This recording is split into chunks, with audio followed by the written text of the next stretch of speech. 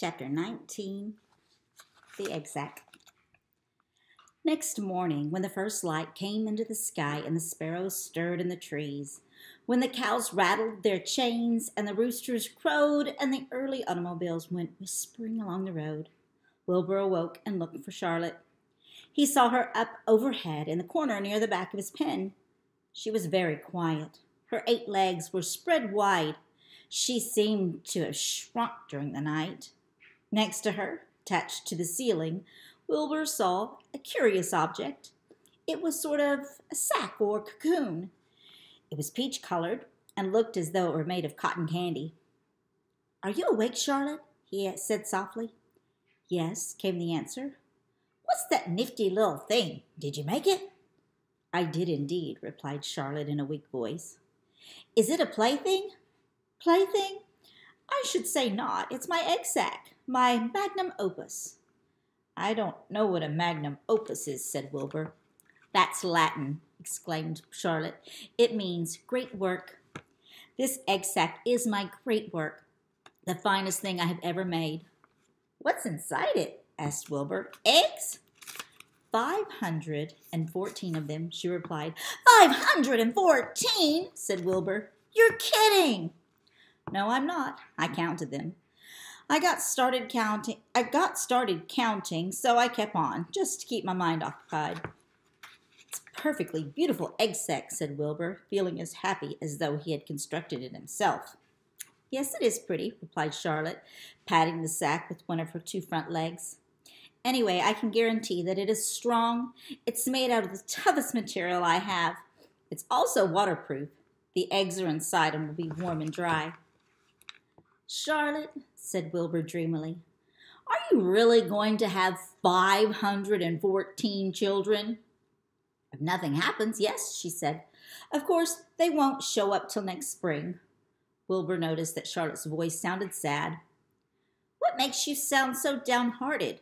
I should think you'd be terribly happy about this." "Oh, don't pay any attention to me," said Charlotte. "I just don't have much pep anymore. I guess I feel sad because I won't ever see my children." "What do you mean you won't see your children? Of course you will. We'll all see them. It's going to be simply wonderful. Next spring in the barn cellar with 514 baby spiders running around all over the place. And the geese will have a new set of goslings, and the sheep will have their new lambs." "Maybe," said Charlotte quietly. "However, I have a feeling I'm not going to see the results of last night's efforts. I don't feel good at all. I think I'm languishing, to tell you the truth." Wilbur didn't understand the word languish, and he hated to bother Charlotte by asking her to explain. He was so worried he felt he had to ask. "What does languishing mean?"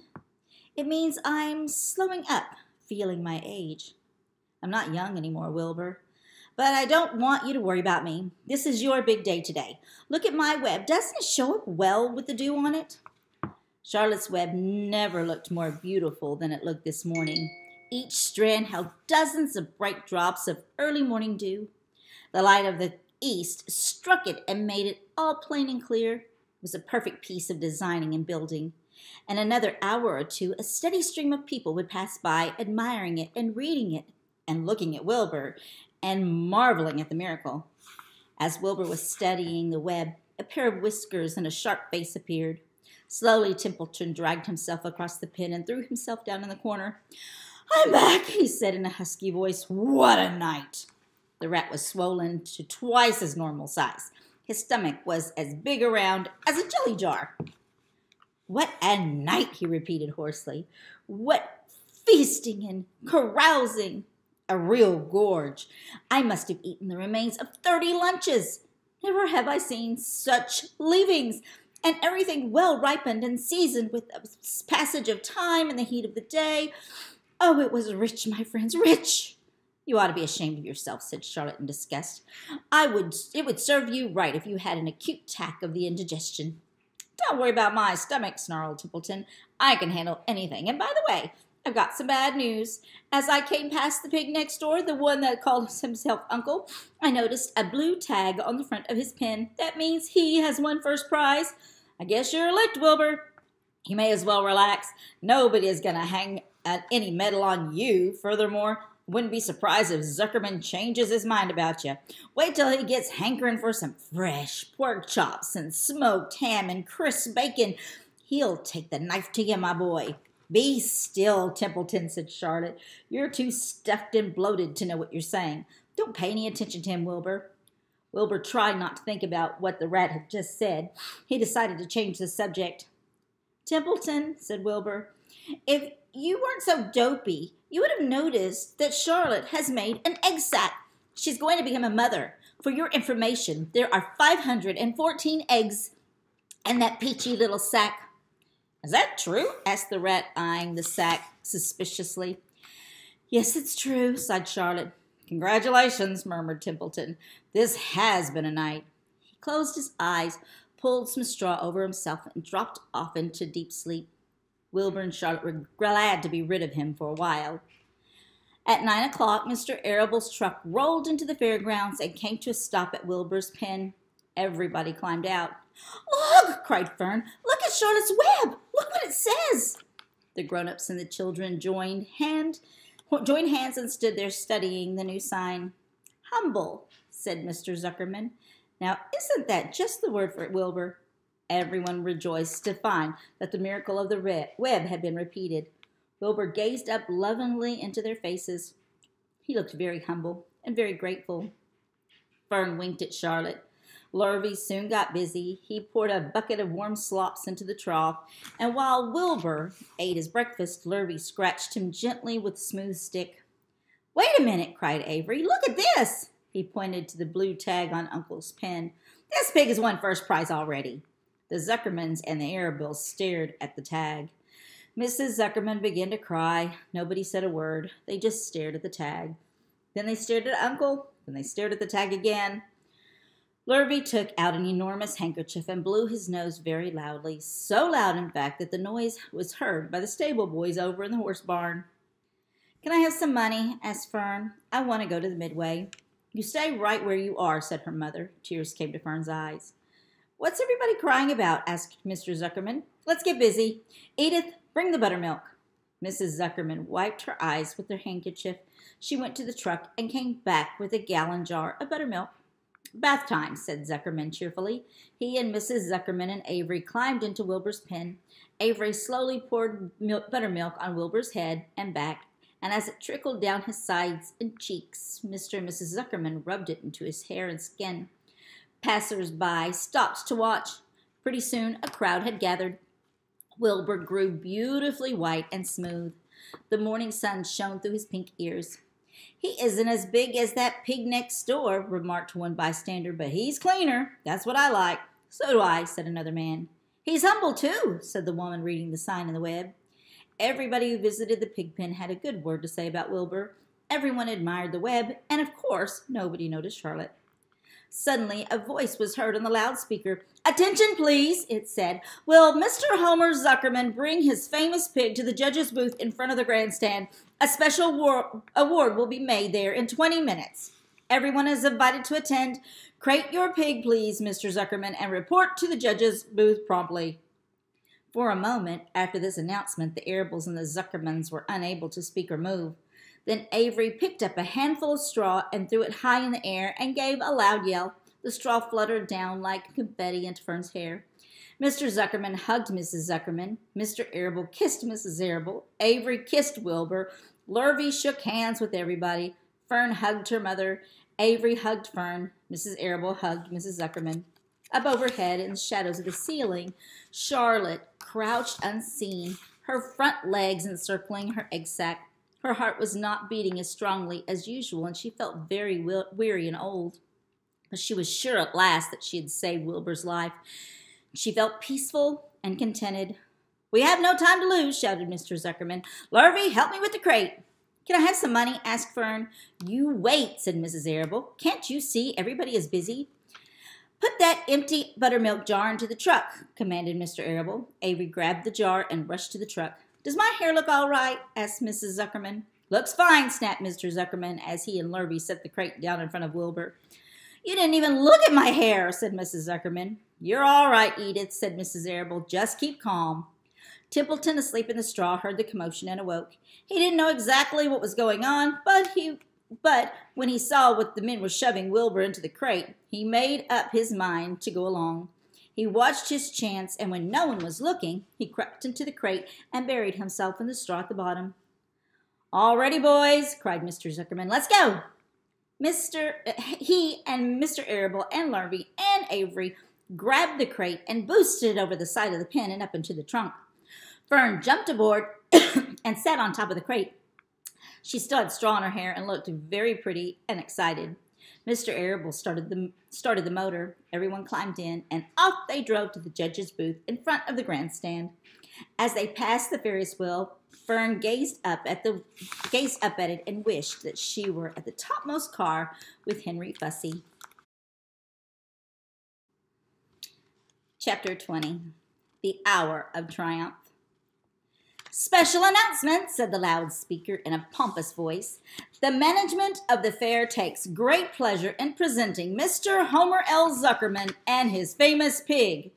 The truck bearing this extraordinary animal is now approaching the infield. Kindly stand back and give the truck room to proceed." In a few moments, the pig will be unloaded in the special judging ring in front of the grandstand, where a special award will be made. Will the crowd please make way and let the truck pass? Thank you. Wilbur trembled when he heard this speech. He felt happy but dizzy. The truck crept along slowly at low speeds. Crowds of people surrounded it, and Mr. Arable had to drive very carefully in order not to run over everybody. At last he managed to reach the judge's stand. Avery jumped out and lowered the tailgate. "I'm scared to death," whispered Mrs. Zuckerman. "Hundreds of people are looking at us." "Cheer up," replied Mrs. Arable. "This is fun." "Unload your pig, please," said the loudspeaker. "All together now, boys," said Mr. Zuckerman. Several men stepped forward from the crowd to help lift the crate. Avery was the busiest helper of all. "Tuck your shirt in, Avery," cried Mrs. Zuckerman, "and tighten your belt. Your pants are coming down." "Can't you see I'm busy?" replied Avery in disgust. "Look!" cried Fern, pointing. "There's Henry." "Don't shout, Fern," said her mother, "and don't point." "Can't I please have some money?" said Fern. "Henry invited me to go to the Ferris wheel again, only I don't think he has any money left. He ran out of money." Mrs. Arable opened her handbag. "Here," she said. "Here is 40 cents. Now don't you get lost, and be back at our regular meeting place by the pig pen very soon." Fern raced off, ducking and dodging through the crowd in search of Henry. "The Zuckerman pig is now being taken from his crate," boomed the voice on the loudspeaker. "Stand by for an announcement." Templeton crouched under the straw at the bottom of the crate. "What a lot of nonsense," muttered the rat. "What a lot of fuss about nothing." Over in the pig pen, silent and alone, Charlotte rested. Her two front legs embraced the egg sack. Charlotte could hear everything that was said in the loudspeaker. The words gave her courage. This was her hour of triumph. As Wilbur came out of the crate, the crowd clapped and cheered. Mr. Zuckerman took off his cap and bowed. Lurvy pulled his big handkerchief from his pocket and wiped the sweat from the back of his neck. Avery knelt in the dirt by Wilbur's side, busily stroking him and showing off. Mr. Zuckerman and Mrs. Arable stood on the running board of the truck. "Ladies and gentlemen," said the loudspeaker, "we now present Mr. Homer L. Zuckerman, Distinguished Pig. The fame of this unique animal has spread to the far corners of the earth, attracting many valuable tourists to our great state.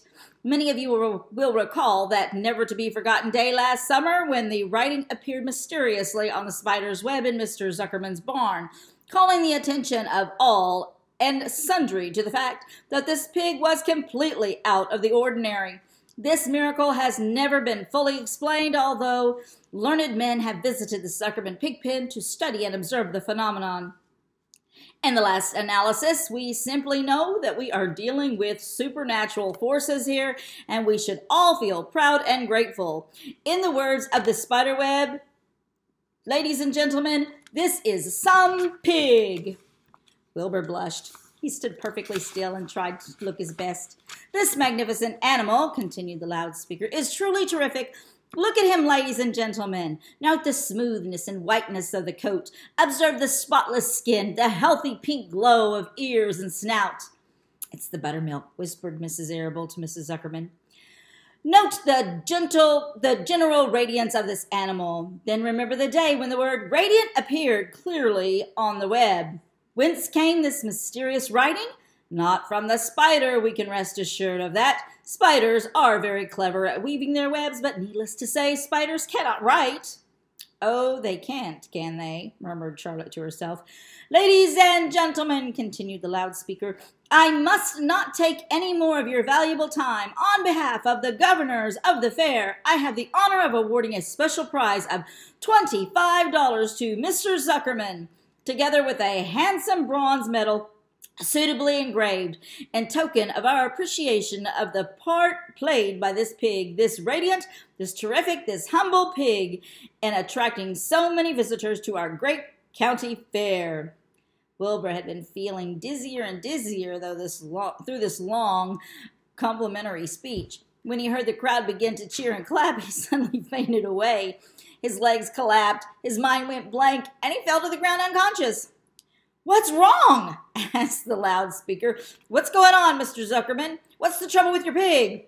Avery was kneeling by Wilbur's head, stroking him. Mr. Zuckerman was dancing around, fanning him with his cap. He's all right, cried Mr. Zuckerman. He gets these spells. He's modest and can't stand praise. Well, we can't give a prize to a dead pig, said the loudspeaker. It's never been done. He isn't dead, hollered Zuckerman. He's fainted. He gets embarrassed easily. Run for some water, Lurvy. Lurvy sprang for the judge's ring and disappeared. Templeton poked his head from the straw. He noticed the end of Wilbur's tail was within reach. Templeton grinned. I'll tend to this, he chuckled. He took Wilbur's tail in his mouth and bit it just as hard as he could bite. The pain revived Wilbur. In a flash, he was back on his feet. Ouch! He screamed. Hooray! Yelled the crowd. He's up! The pig is up! Good work, Zuckerman! That's some pig! Everyone was delighted. Mr. Zuckerman was the most pleased of all. He sighed with relief. Nobody had seen Templeton. The rat had done his work well. And now one of the judges climbed into the ring with a prize. He handed Mr. Zuckerman 2 $10 bills and a $5 bill, and then he tied the medal around Wilbur's neck. And then he shook hands with Mr. Zuckerman, and while Wilbur blushed, Avery put out his hand, and the judge shook hands with him too. The crowd cheered. The photographer took Wilbur's picture. A great feeling of happiness swept over the Zuckermans and the Arables. This was the greatest moment in Mr. Zuckerman's life. It is deeply satisfying to win a prize in front of a lot of people. As Wilbur was being shoved back into the crate, Lurvy came charging through the crowd carrying a pail of water. His eyes had a wild look. Without hesitating a second, he dashed the water at Wilbur. In his amazement, he missed his aim, and the water splashed all over Mr. Zuckerman and Avery. They got soaking wet. For goodness sake, bellowed Mr. Zuckerman, who was really drenched. What ails you, Lurvy? Can't you see the pig is all right? You asked for water, said Lurvy meekly. I didn't ask for a shower bath, said Mr. Zuckerman. The crowd roared with laughter. Finally, Mr. Zuckerman had to laugh too, and of course, Avery was very tickled to find himself so wet, and he immediately started to act like a clown. He pretended he was taking a shower bath. He made faces and danced around and rubbed imaginary soap under his armpits, and then he dried himself with an imaginary towel. Avery, stop it, cried his mother. Stop showing off. But the crowd loved it. Avery heard nothing but the applause. He liked being a clown in the ring and with everybody watching in front of the grandstand. When he discovered there was still a little water left in the bottom of the pail, he raised the pail high in the air and dumped the water on himself and made faces. The children in the grandstand screamed with appreciation. At last, things calmed down. Wilbur was loaded into the truck. Avery was led from the ring by his mother and placed in the car of the truck to dry off, the seat of the truck to dry off. The truck, driven by Mr. Arable, crawled slowly back to the pig pen. Avery's wet trousers made a big wet spot on the seat.